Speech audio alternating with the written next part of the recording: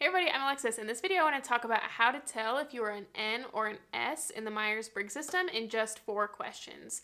I think this one is particularly important because in my experience, this is the dichotomy that I think online tests get wrong the most often. Because when I go through those tests and I look at how they word them, the wording is terrible. It's basically like, if you have ever been creative ever or have had any thought ever, you're an N. And if you are just boring and do like the lame old things all the time, you're an S. So of course, with that type of biased wording and questions, people are going to go toward the one that sounds good, and that would lean toward a bias toward the N function. I'm gonna try my very best to adequately describe questions that are not biased, that encapsulate the strengths and the weaknesses of both equally. Okay, the first way to tell if you're an N or an S is to what level are you observant? So when you walk into a room, do you notice if someone has new decor? Or do you notice if someone has new wheels on their truck? Or if you're playing tennis with someone, do you notice that they bought a new racket without them saying anything? Do you notice if someone got a haircut or if someone changed their hair? In general, S's tend to be looking at things, and they are very observant. They are very attuned to the present moment, and they are kind of looking at what exists. On the other hand, N's are not observant really at all. So unless it's a very dramatic change. So if someone is wearing a very different, like maybe a bright pink outfit they normally wouldn't, an N might be like, oh wow, I like that shirt.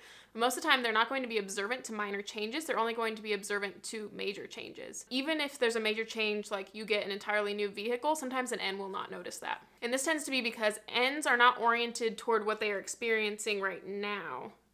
They are experiencing what could be. So one way to tell is just to notice, what is your attention on? Are you looking at people and what they're wearing? And are you looking at things in the room?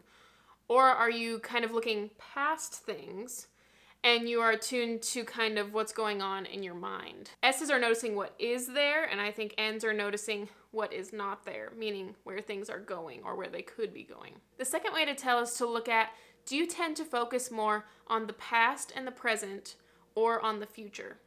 And whichever one you focus on more, that's the one you're going to be more positively inclined towards. So you're going to be immersed in that tense of time, either the present or the past or the future, and you're going to lean toward it positively. So for example, S's tend to be more focused on the past and the present, and they tend to view those things a little optimistically. Whereas when S's think of the future, they're a little pessimistic, they're a little worried. When they think about where society in general is going, that bothers them. New inventions like social media are more bothersome to these types. They're more likely to say things like the good old days, and they really like the tried and true, and they are going to be more oriented toward the past. And even if they're not always thinking of the past or the present in a positive light, that is where their mind is oriented. They're in the present moment, interacting with the world, or they're in their memories and thinking about how that impacted them. On the other hand, N's can be very forgetful of the past. And because of that, maybe in their careers, they tend to reinvent the wheel, constantly seeking invention. There's not going to be as much stability in their lives. And because they are forgetful of the past, sometimes it can make them a little bit ungrounded. Whereas when N's think of the future, they're going to think of the future optimistically. They're excited about the new and exciting things that are going to be invented. New creations that are going to be made are very exciting to them. So they tend to be excited about the future and what's coming around the corner, and a little bit forgetful of the past and what is happening in the present. They're not really always with you.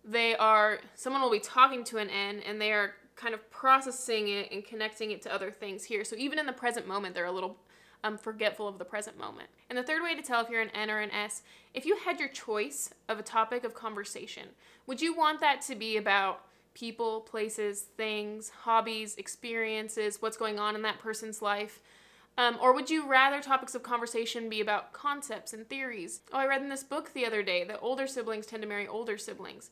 And that isn't grounded to any person or experience unless you ground it back into the sensing world, which is like, oh, Bob and Jan were both older siblings, and things like that. So as soon as you ground it and you attach the concept to a person or a place or experience that you have been a part of or experience that you've heard of other people being a part of, that becomes more of an S topic of conversation. Whereas N's like the theory and the concept in and of itself. Even if it may not apply to them, Some types are a little bit different on this subject than others. But the more specifics you leave out of a conversation, the more of an N conversation it is, and the more specifics you draw back into a conversation, that's more of an S conversation. And then finally, the fourth way, do you feel most comfortable and like yourself when you have been doing something you've done for a long time? Maybe you've played tennis, for example, for many years and you've honed your craft.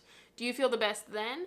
Or do you prefer things right when you first learn them? And do you feel most like yourself when you're trying something new? Does your brain feel more alive and connected in flow when you're doing something you've done for a long time and you've honed it, or when you're trying something new for the first time? So the next video that I recommend that you go watch is if you are a thinker or feeler in the Myers Briggs system. Thanks so much for watching. I'll see you in the next one.